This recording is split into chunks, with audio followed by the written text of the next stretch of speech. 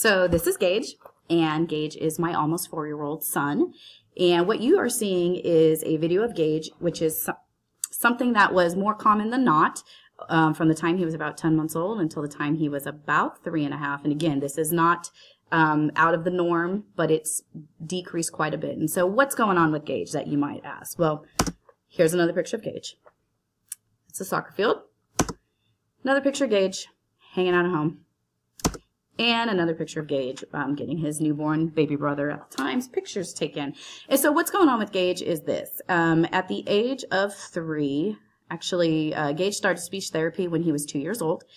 We started to notice that he had a speech delay, both expressive and receptive, when he was about 16 months old. He wasn't developing language the way other kids develop language. And so he started going to speech therapy when he was 2. And they ran the gamut of tests and, you know, did all the good stuff that they do to kind of determine what's going on with kids when they're not developing appropriately. And one of the things that they found is that he has a expressive language delay, a receptive language delay. He also has sensory seeking disorder, and he has a severe, as he's getting older now, they've recognized that he has a severe articulation disorder. And so when he was tested, they found that his expressive language skills were in the 5th percentile and his receptive language skills were in the 15th percentile. And he has not actually been diagnosed with apraxia yet, but that's kind of what he's trending towards from the perspective of his speech and language pathologist, or his SLP.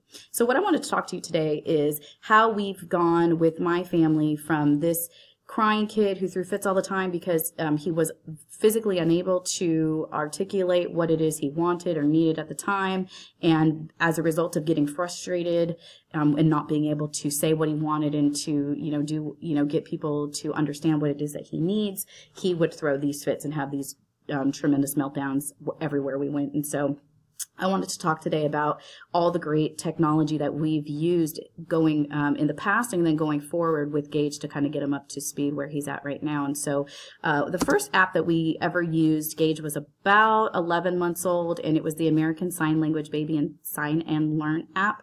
And neither my husband nor I knew sign language, and so really with this app, it was more for us to learn how to sign with him. And so he would learn things like more, he would learn things like please, thank you. He would say his sign for drink and his sign to eat. And so it was really helpful with us because that allowed him just to have some basic signs to communicate just really basic, simple needs.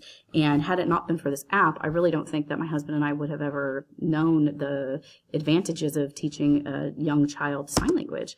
Toca Boca, this is an app that we use. It's pretty cool. It's fun and engaging. He's used it with his speech pathologist. He also uses it at home, kind of just like a fun interactive game. What's cool about Toca Boca is they have role-playing activities, and I like the role-playing activities because he really gets to kind of see how he should be behaving and reacting and communicating in a bunch of different settings, and it encourages him to make generalizations, and it's just a really great app. My Playhome is kind of cool. It's an interactive dollhouse, and there's a family, as you can see in the photo, and the family does different things that you make them do in the house: turning on and off the lights, getting in and out of bed, putting the baby in the crib, sitting at the kitchen table. But what I like about it is that if I'm working with Gage at this time, I will say things to him like, I'll point to the bed and I say, what is that? And, in his limited language, he might say bed or whatever his word is for bed. Or it's really good for his receptive language because I can say things like, make the baby sit at the high chair, and the baby will sit in the high chair. He'll pick up the baby and put the baby in the high chair, or have the mommy flip on and off the lights. And then while we're doing this, we're like really overemphasizing the on and the off. Have them on, lights off. So it's a really good interactive, fun thing.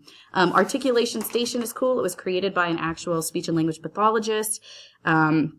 In using this app, the goal is to practice how to articulate words and sentences. There are different story levels, and it's fun and interactive.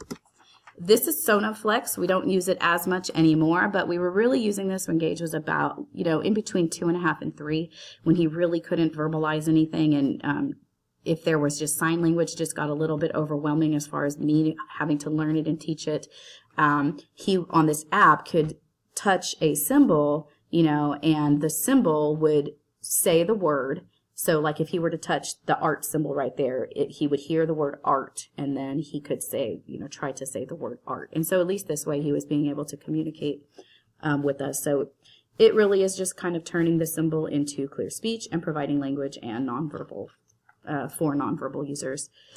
And then this one is a new one that we're trying out because Gage is in preschool right now. He's actually been going to a developmentally delayed preschool in Guthrie, and he's on an IEP.